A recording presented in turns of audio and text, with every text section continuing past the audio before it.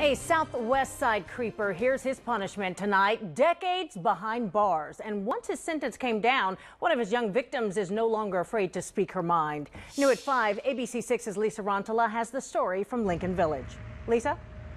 That young teen and her mother wrote out statements they wanted to read in court today. The young girl was one of 5 victims in this neighborhood last fall. Now, the suspect, he lives a stone's throw from here. He walked into this neighborhood, broke into little girls' bedrooms and touched them while they were sleeping. I can just imagine what she goes through mentally thinking about that night.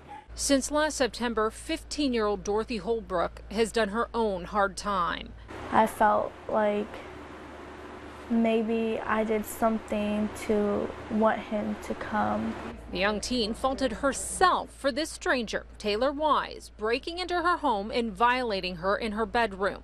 She had no idea he was also linked to groping more girls in their bedrooms the following weeks. And the thought of her trying to take her own life and having to be hospitalized on suicide watch was unbearable. You know, sometimes you feel really depressed because you feel like, you know, you're all alone and you don't really have anyone. But 7 months later, He's a German Shepherd mix. her dog Duke gives her the confidence to sleep back in her bedroom. Her family and friend support only encourages her to want to give back. He's there for me all the time.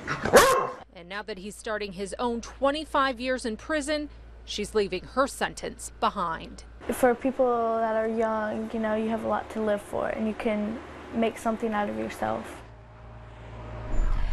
The Holbrooks were unable to make it to sentencing today, but they tell me they wanted to see Taylor Wise. They wanted to see his face. They wanted to see if he was remorseful.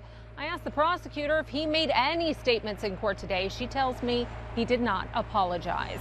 Reporting live, Lisa Rantala, ABC 6 News.